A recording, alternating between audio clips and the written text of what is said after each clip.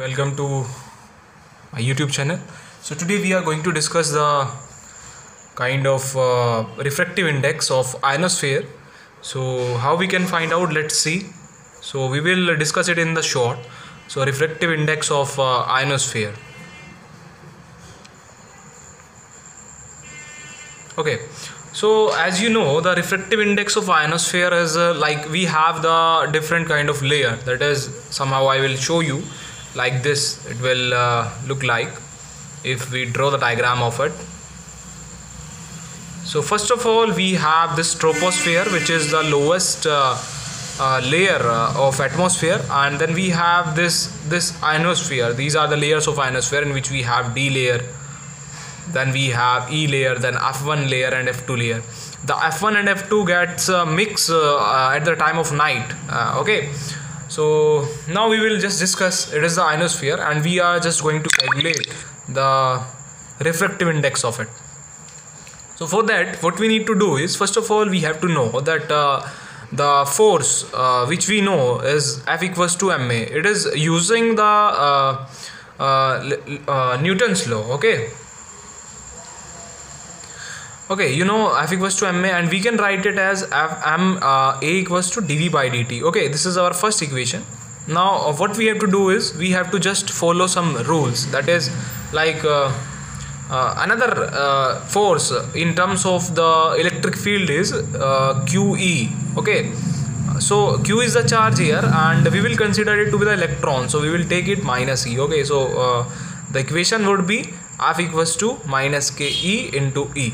So this would be our second equation. So now what we have to do is, we have to just put these equation to the equal to each other. Now we will get m dv by dt equals to minus E. Okay, now what we have to do is, we have to just take it to the another side. Dv by dt equals to minus E and upon m. Okay, now what you have to do is, you have to put the value of E equals to Em sine omega t. So this is the general way which we know in terms of sine. We are writing it. Now dv by dt, what it would be? It would be minus E omega upon m, and just remove it. First of all, we are just writing it sine omega t. Okay, so now take doing the integration in both the sides. So taking the integration on both the sides, what we will get? V equals to minus E, and when we take the integration of sine omega t, it will be minus cos omega t, so it will get the positive. So E upon m omega, it will become Em cos omega t. Okay, so this is the equation which we will get. Let us consider to be the A. Okay, now moving ahead, as we got the value of V, so we also know that the conduction current is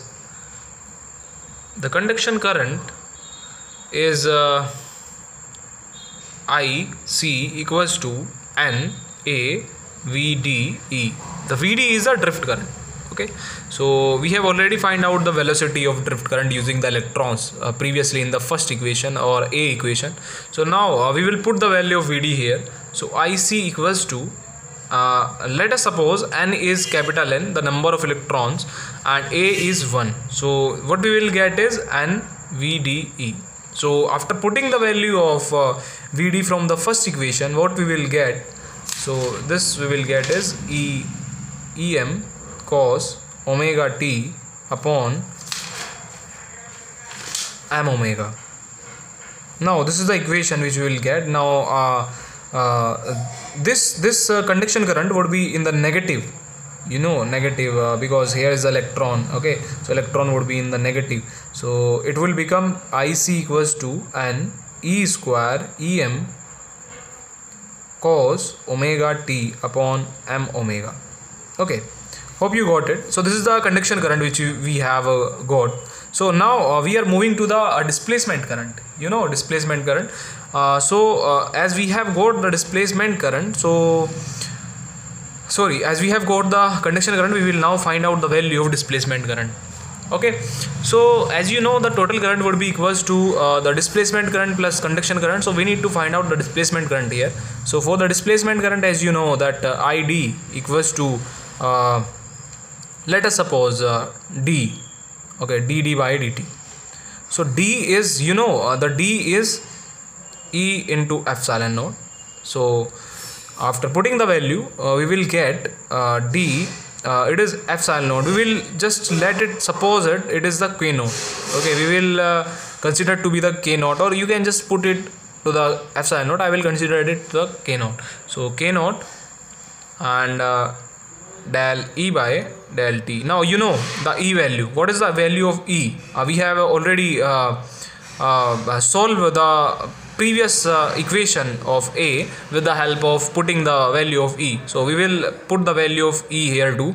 So it would be the d E m sine omega t upon dt. Okay, so we will differentiate this value with respect to t. So what we will get is id equals to k naught. So this value would become em cos omega t, and the value of omega will get multiplied here. So this is the C equation. Now we know that the total current is equals to id plus ic. This is the conduction current plus the displacement current. So it would become it equals to I will just write out the value. This is omega k naught em cos omega t minus that is the value of ic, the conduction current. So minus I will take because here is the minus negative sign. So n e square em cos omega t upon m omega. Now taking the value of the common, what is the common here is em cos omega t. So the value will become the rest value we will take here. It would be w k naught or omega k naught, sorry, minus it would be n e square upon m omega.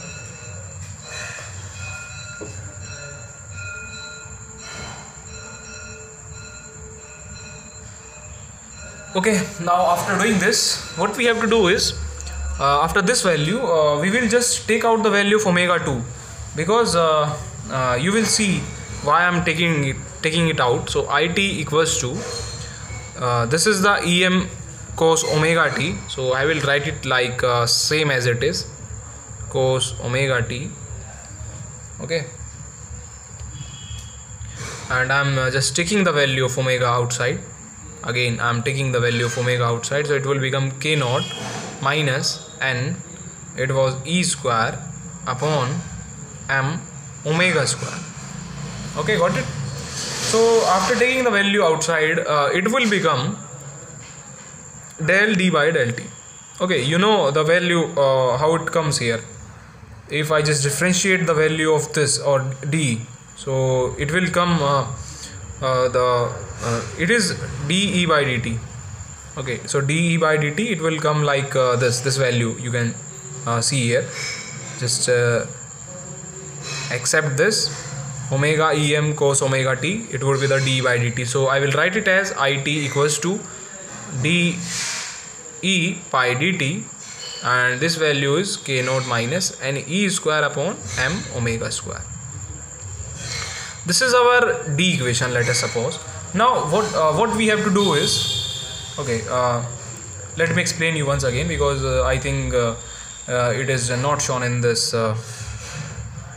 So it I have write down from here the it equals to em cos omega ct. I have taken the omega outside. So after taking the omega outside, we will get em cos omega t k naught minus n e square upon m omega square, and we know the value of omega em cos omega t equals to de by dt, because if we will differentiate the em sine omega t in terms of with respect to dt, so it will get the value, we will get the value of omega em cos omega t. So this is the equation we will get, the d equation is here. Now we know that the value of d is e into epsilon naught, or we can say it is k into k naught. Okay, so we have got the value of somehow this. So let us suppose it is the value we are having, the value of k. Okay, so I will write it as k equals to k naught minus n e square upon m omega square. Okay, so So how it comes here is like the we have earlier taken I equals to d by dt, that is the displacement current, and if we if I put the value of d here, it would be E into f sin naught, or you can say k into k naught. So if I just differentiate dk by dt, or just E into k naught, you just suppose it. So dE by dt, okay, I will write it out here.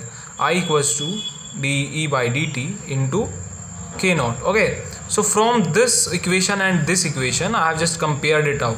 So I have compared this E equation with the D equation. So I will get the value of k naught, k, you can just suppose it k. Okay, so k equals to k naught minus n E square upon m omega square. Okay, now what we have to do is, we have to just solve it, like as the value we are getting is k, so we will just take the value of k upon k naught, and it will become 1 minus n E square upon m omega square k naught. K naught I have just taken out, so it is k naught. Now I can just write it as kr. So kr equals to, I will get 1 minus n E square upon m omega square k naught.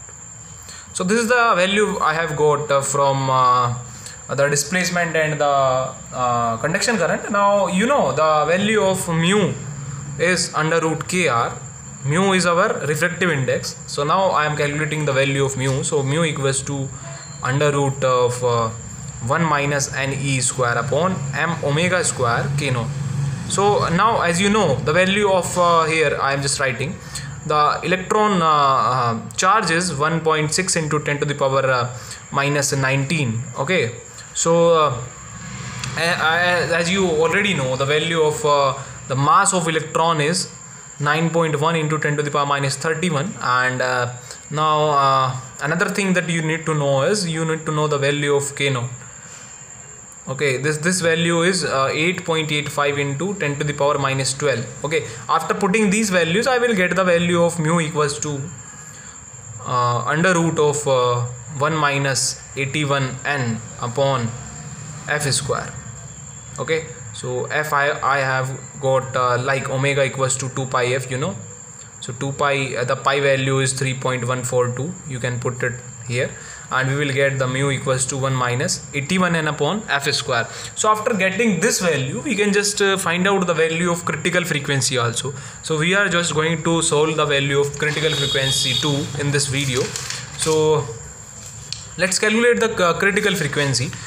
So critical frequency, we know the frequency at which the incident angle, or we can say the angle which is transmitted, by which the signal is transmitted to the space, the I equals to 0, at I equals to 0. So mu we have got mu equals to 1 minus 81n upon f square, and here I will put down the value of sine I upon sine r using the Snell's law. So it will get 1 minus 81n upon f square. So the value of I that I have to put is 0, because if I am just transmitting a signal from the ground at the 0 degree, so we need to find out the critical frequency at that point. So the frequency at which the incident or the transmitting angle is 0 degree, so the frequency is known as the critical frequency. So here it would be sine 0 upon sine r equals to under root 1 minus 81n upon f square. Let us suppose f is fc here, because we are just calculating the value of critical frequency. So I am just supposing it to be the f equals to fc. So now it will become 0, 1 minus 81n upon fc square. I have taken the square on both the sides, so it will become 1 equals to 81n upon fc square. So fc square equals to 81n, and fc would be equals to the under root of 81n, or you can write it as 9 under root n. So I can just write it as nm, because we are having the number of electrons would be the maximum number of electrons. Okay, because if we are just transmitting a frequency at 0 degree, so the number of electrons would be maximum at the height. Now we have got the value of critical frequency also. Okay, so in the next lecture we will just find out the relation between the MUF, the maximum usable frequency, and the height. Okay, so okay, thank you so much for watching this video. Hope you will like it, and if you are having any kind of doubt, you can just comment in the comment box. Okay, so this is all about the critical frequency and the refractive index of ionosphere. So thank you so much everyone.